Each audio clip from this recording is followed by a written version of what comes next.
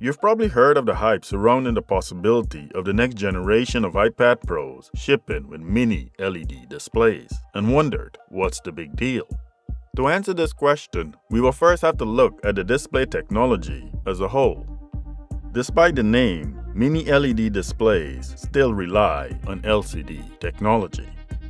If a liquid crystal diode, or LCD, is combined with polarizers, its properties can then be modulated with a current to either block light or allow it through, somewhat like a Venetian blind.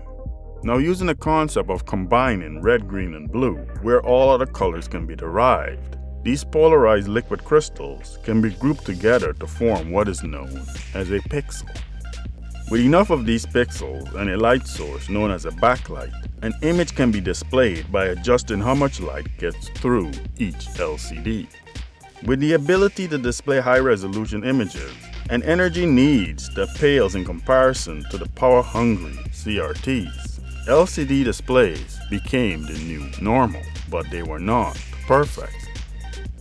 Early LCD displays suffered from what is referred to as the glow effect. This happens when the backlight bleeds into areas on the screen that are not meant to be black, affecting the overall quality of the image. To remedy the problem, light-emitting diodes, or LEDs, became the new light source. The LEDs will be divided into what are called zones. This was so that if light was not needed in a particular area on the screen, the zone light for that area would not be lit.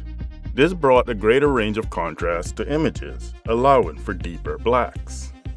But when working at the pixel level, even the current LEDs were still too large, which finally brings us to mini LEDs. Mini LEDs come in about 1/5 the size of regular LEDs, which means zones can now be even smaller. With more intricate control of the backlight, far richer images can now be displayed with great contrast. And the size of mini LEDs also plays well with smaller form factors like mobile devices. And for these reasons, it is believed that the next iPad Pro will carry mini LED displays. So what do you think? Will mini LEDs revolutionize the iPad Pro? Or will the hype turn out to be a dud? Let me know in the comments down below. And as always, thanks for watching.